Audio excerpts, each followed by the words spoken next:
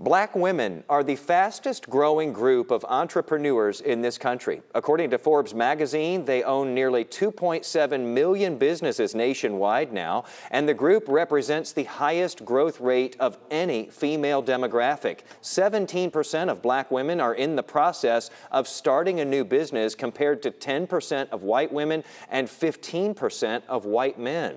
Now, across the country, the community leaders are taking note on this, collaborating with unique voices about seeing dreams through to reality, especially in spaces where opportunities have been limited in the past.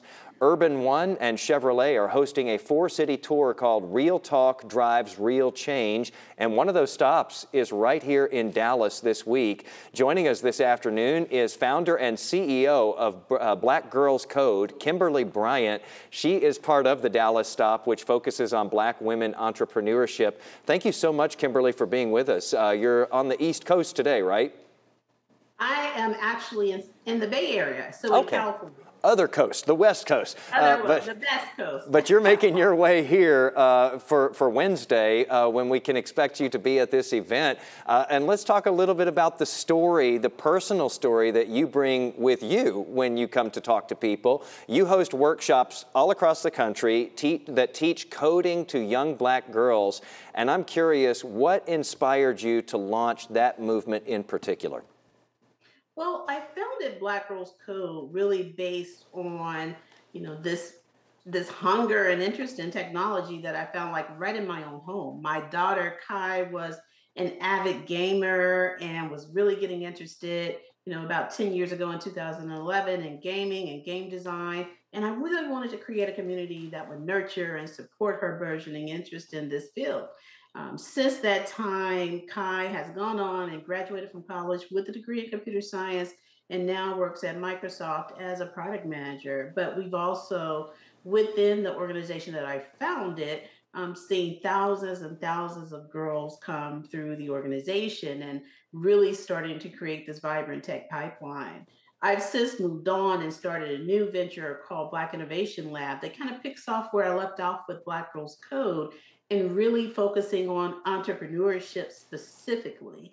And so with Black Innovation Lab, the hope is to do very much so what we're doing right at Paul Quinn in Dallas, is encourage young Black women to get in the field of entrepreneurship and find ways that we can both fund and support their goals and their dreams. Let me ask you real quickly how much it affects things when you show up to something like this and the mentors and your peers look recognizable. They look like you. It's not you walking into another room where you feel like you're the only one. How much does that help?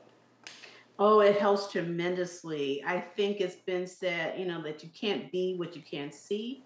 And the importance of mentors are critical in making sure either in the tech industry or in starting a business that there's someone that has shared experiences and a shared passion for what you're trying to build. That helps you know that if they did it, you can too. And so I think this role that mentors play is really critical when we're trying to get into these industries and when women, girls, people of color have been marginalized in the past. So we've got this Real Talk Drives Real Change tour that is coming here to Dallas this week. Can you talk a little bit about this for people who might be interested and think, well, maybe this applies to me? What is the goal of this event and why is it needed?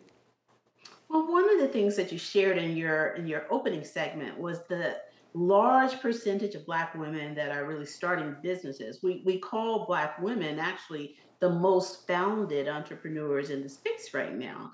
This tour is important because once we can bring a community together to have a conversation about the challenges, but also the successes, I think that's when change really begins. We are able to plant these seeds and also create opportunities for folks to network and create alliances and partnerships that can help not just one individual, but many.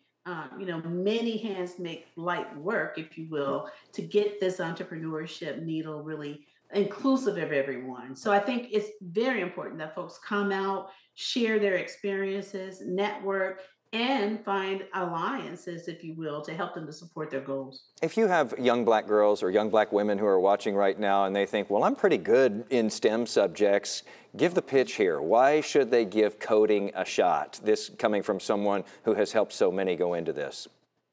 Well, I often say, like, if we look around us today, tech touches absolutely everything. And now we're at this next stage, if you will, of this next industrial revolution with things like artificial intelligence, machine learning.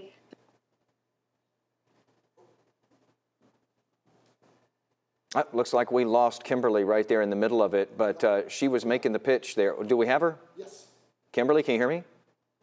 Oh, we don't have her. That's fine. We'll put out the info here at least because she was already starting that pitch. You can hear the rest of it this week. Kimberly Bryant, the founder and CEO of Black Girls Code. You can hear more from her on Black women entrepreneurship at Paul Quinn College in Dallas on Wednesday. The event starts at 3:30 p.m. Tickets are available now at newsone.com/RTDRC. Don't miss out on those tickets, though. You had to have one of those to get in, so check that out.